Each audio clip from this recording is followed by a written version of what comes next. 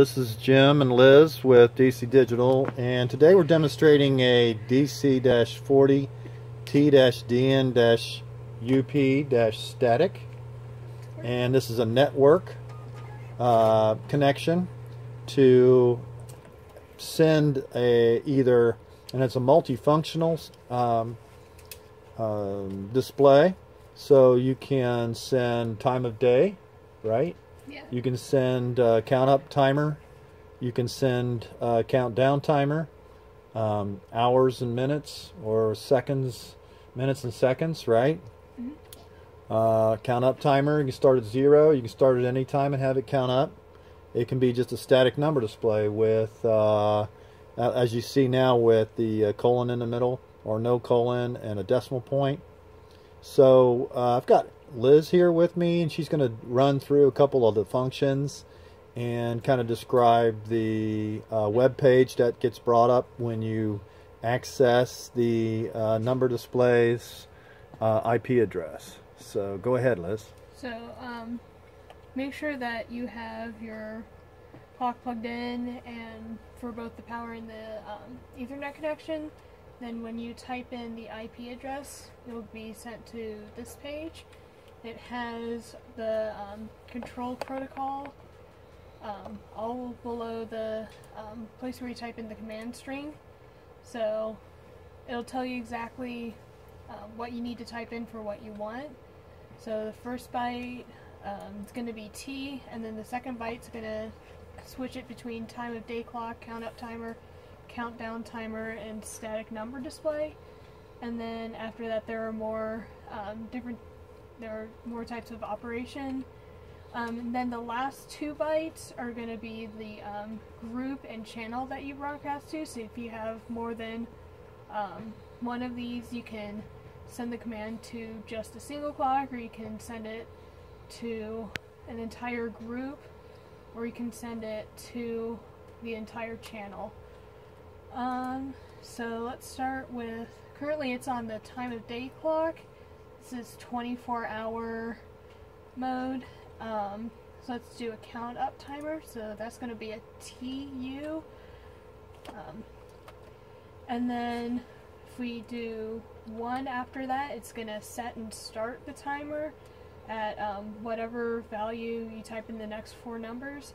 So let's start it at 0000. And then this display has a group and channel of A.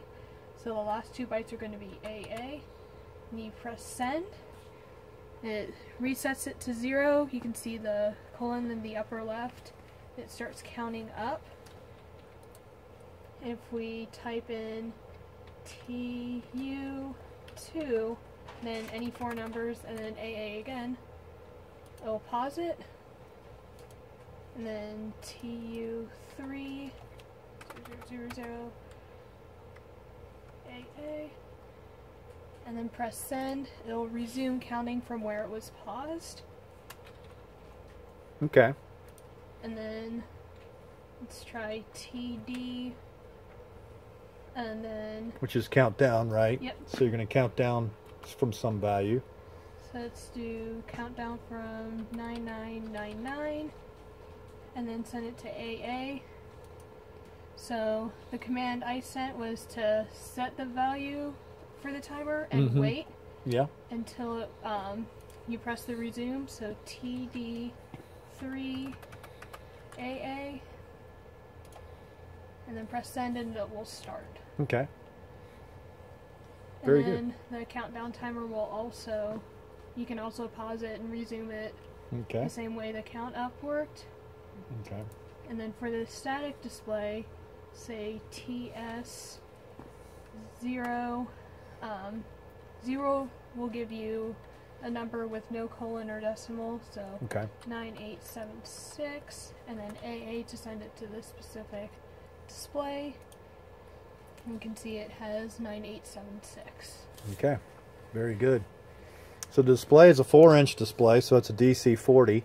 Comes in an all aluminum enclosure that you can mount to a 2x4 handy box or a 4x4 electrical box. It also has other tabs on the back for mounting, and then the Ethernet comes in. You just plug into the side, along with the power, which comes with a 6-foot cord, and it's a wall adapter. But like she was saying, it's all addressable, so you can have up to 600 and some odd on the one to be able to put on your Ethernet. And it also does time of day, so if you just wanted to keep time of day when you're not using it, you can send it time of day in 24-hour format. And when you turn it on, it'll be time of day by default until you change the command sent to the display. Okay. Very good. All right, this is a DC-40N-T-DN-UP-STATIC, and it's a network, so it'd be N. So, thank you.